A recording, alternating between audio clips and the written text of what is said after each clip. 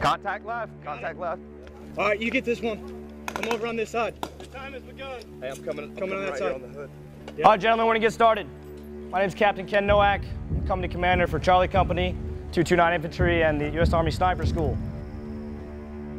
I'd like to welcome you all to the 9th Annual International Sniper Competition, where a lot of the sister services, allied nations, and law enforcement to share some of their TTPs and how they run business as well.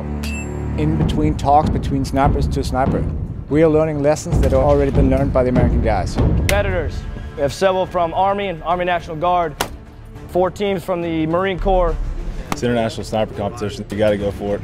Air Force. We hit 9 out of 10 targets. 3 teams from law enforcement, LA SWAT. You gotta make huge adjustments. FBI SWAT. Challenge here, biggest thing to win. San Diego PD, and then allied nations, England and Ireland. And the Spanish are gonna be here tonight. It's pitch black out there. I didn't think we were gonna hit any. Hit it, yeah! Hits 2 of the targets with no night vision whatsoever. Did you say the SWAT guy's still in it? We got 48 seconds left. Send it again.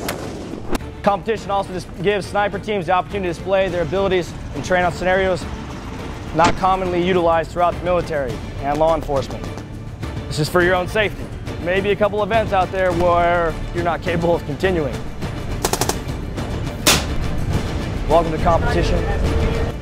May the best team win.